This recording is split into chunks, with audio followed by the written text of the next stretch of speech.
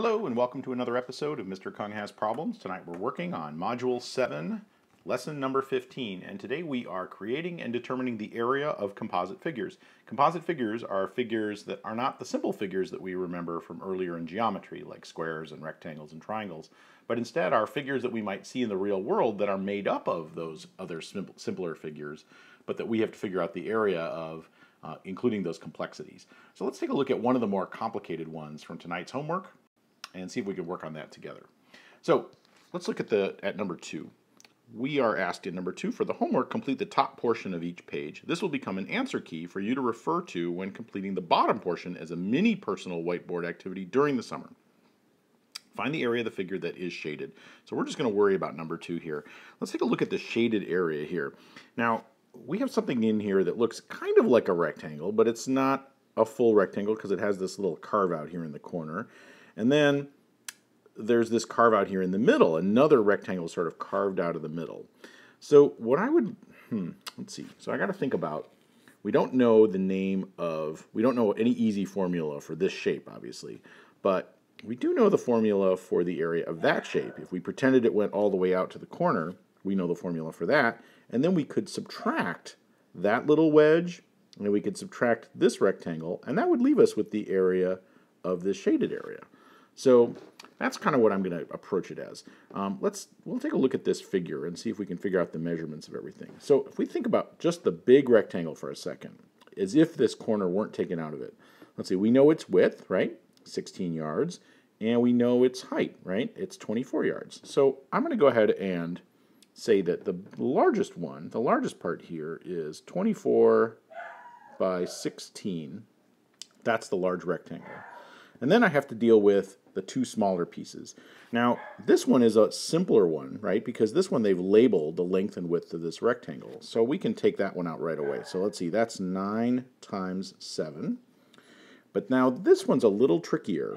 How big is this rectangle? They don't label how wide or how long each of these pieces are. So we're going to have to figure that out. Let's see, the whole width of the whole rectangle is 16 yards. And this portion of that width is 11 yards. So how big must that be? Let's see. If this was 11, how many more yards would we need to go to get to this corner? Let's see. We would need, let's see, 1, 2, 3, 4, 5, right? If this were 5 yards wide, 5 plus 11 would give us the full width of the rectangle of 16. So I think we can tell, I'm going to do a little arrow here, that is 5 yards wide. Now, just as important, we have to figure out what the length of this side. Let's see, what can we use to figure that out? Well, again, the whole side is 24 yards, right?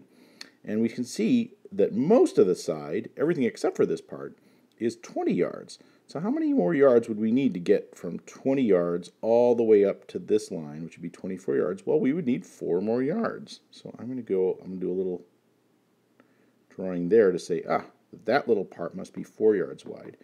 And that now gives us the size of the rectangle that we need to carve out so that we end up with just our shaded area. We need to carve out a rectangle that is 4 by 5. Okay?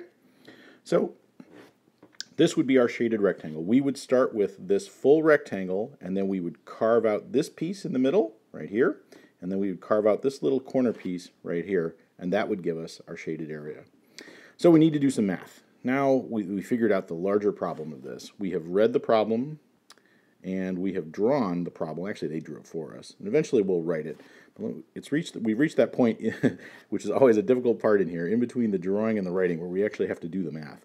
So let's see, 24 times 16. I might do that over to the side here a little bit. Let's see, 24, I'm going to do that here in red. 24 times 16, let's see.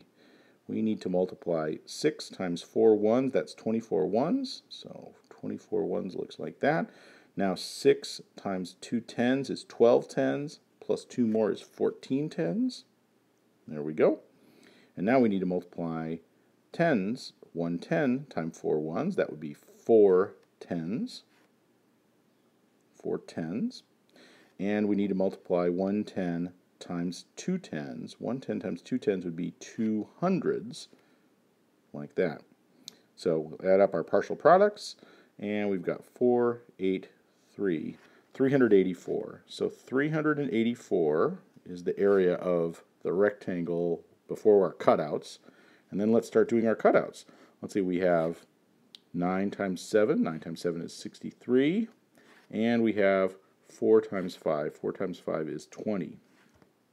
So that's going to be the same as 384. I'm just going to combine these two subtraction problems, right? Minus 63 and minus 20 is the same as minus 83. And you know what? That actually gets very convenient for us. I was expecting we'd have to do the standard algorithm for subtraction, but 384 minus 83 is going to be 301. So when we write, I would say the area is 301 square yards. Awesome, 301. Beautiful. Well, I hope you've had a good time here joining me on Mr. Kong Has Problems, and I hope to see you again next time. Take care.